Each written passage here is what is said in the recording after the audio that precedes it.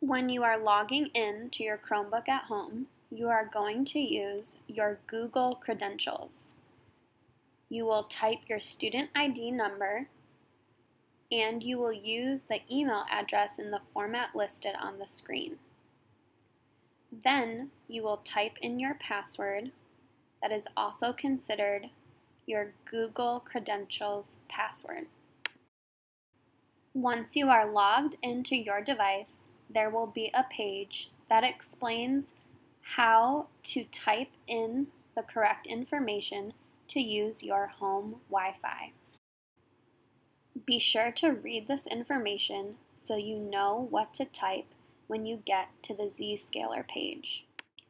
Scroll down to see what you will type when you get to the Charlotte-Mecklenburg Schools organizational page. Remember, here is where you type your ID number at cms.k12.nc.us.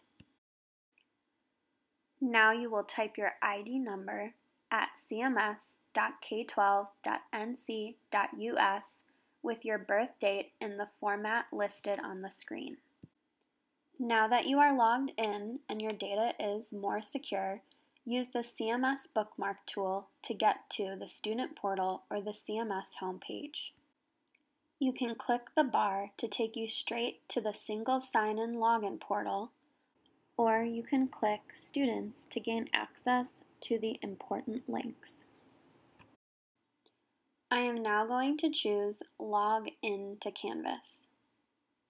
When I click Log In to Canvas, I do have to sign in with my student ID number into NC Ed Cloud. Type in the password you typically use when logging in to NC Ed Cloud. If you do not know your password, be sure to ask your teacher. Now that I am logged into Canvas, I can review my coursework by going towards my dashboard and clicking a course, or by choosing courses and scrolling down to all courses to see each course that I am enrolled in.